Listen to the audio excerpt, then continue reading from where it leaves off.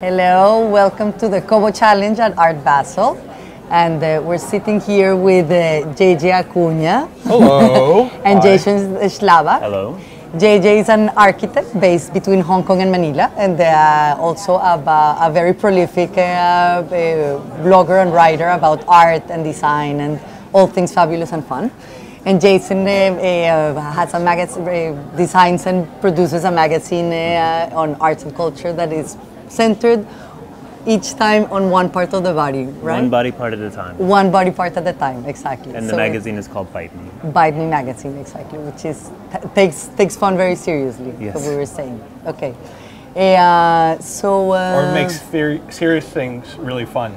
Exactly. Yeah, absolutely. We come at it from both sides. Okay. Or making sexy things really fun as well. So For example, it's yeah. good. Why don't you tell us, for example, about your favorite body part? Let's start with that. We haven't actually covered my favorite body part yet. Okay. So we started with the butt. Okay. We've done hair, and we've that done would be my favorite. the mouth. I like the mouth. That's my favorite. Yeah. All very Yeah. fun. Yeah. But personal favorite has to be the neck. The neck, okay. The neck. What? So you're on your third issue? Finished the third issue and Okay. working on the fourth now, which is a Are we total- working on the neck now or not? Because you seem to Not- have something very fun here at your not neck. working on Yeah, the neck. let's show us this. This is this knitted scarf. What is this? my favorite piece from Art Basel so far. Oh, wow. Has Oh to wow! be. Since we're, yeah, Amazing. favorite This pieces. We is, can talk about favorite pieces too. Definitely. Yeah. It's from the Leap magazine booth, and it's a photograph by Laurent Segretier. Wow. Oh, fab. Okay. Printed Yes, on yes, a towel, yes, yes. Yeah. No, I've heard about this project. It's the one where he like goes on holiday and takes photos. Incredible. And Yeah, then- he's been okay. taking travel photos for years, and finally it's come together in a 50 towel project. Oh wow! I like that. And this Good. one was my favorite of the bunch. It's an apartment in Tokyo, Okay. blinged out. What are you wearing around your neck? Since we're on the topic of necks. I'm wearing. I don't usually wear jewelry, and I just saw this when I was traveling, and it's called Rudraksha. So the seeds. These are seeds, and they're from the Himalayas. Okay. And India, and someone puts them together, you know. And these are stones. I just think it looks really pretty. Yeah, it So, looks really nice. yeah. It goes well with. How would you call this this color of blue? This would be electric blue, a Would shocking it? Yeah, electric or like blue, cobalt. right? It'd be like Beyond cobalt. cobalt. Okay, Yeah. like a cobalt. Exactly. Yeah. Well, you're the fashion guru, so you already know. Well, it's actually kind Yeah, of like a absolutely. cousin of my skirt. So Absolutely. I think that I think if kind cobalt stops here, this is one notch. one above. notch It's 11. on Yeah. top of cobalt. Yeah. Okay. No, yesterday I wore a really fiery red jacket, you know, to start off a gray, gloomy Art Basel week. And today, continuing with the bright colors, but you know, a little bit more moody and somber for Tuesday. So it's Okay. good. And since you're talking about traveling, I know that you went to the Philippines recently. What was your favorite thing that you saw in Manila this last time? Manila is really interesting. I lived in Hong Kong for 10 years. I was actually born in Manila. But funny enough, I'm going back to Manila these days and trying to do some creative work there, trying to do business there, rediscover the art, rediscover the people, rediscover the culture. And so far, it's working out really well. I think there's really great things happening in Southeast Asia, and I feel that Manila is leading the kind of art scene for Southeast Asian region and the design and fashion scene as well, with the furniture made in Cebu. There's so many beautiful things in the Philippines. Yeah. And for example, if somebody who's visiting Art Basel now, you need to convince them to go to Manila this weekend instead of staying in Hong Kong.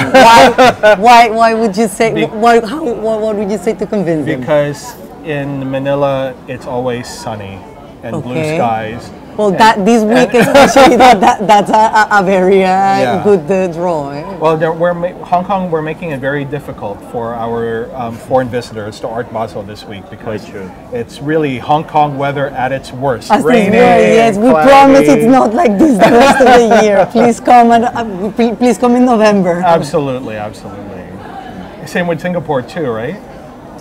Coming from Singapore this time has been a bit of a shock, stepping Yeah. off the plane. Yeah.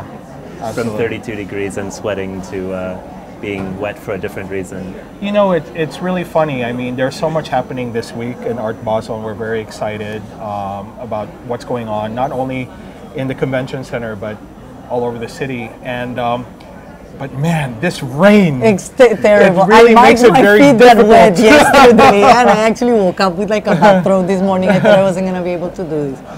So yeah, going back to what you just said about Hong Kong, why don't you tell me so that we sort of wrap it up? A couple of, it can be a restaurant or a bar or a retail place that you would recommend to people in Hong Kong, a non-obvious recommendation for Hong Kong.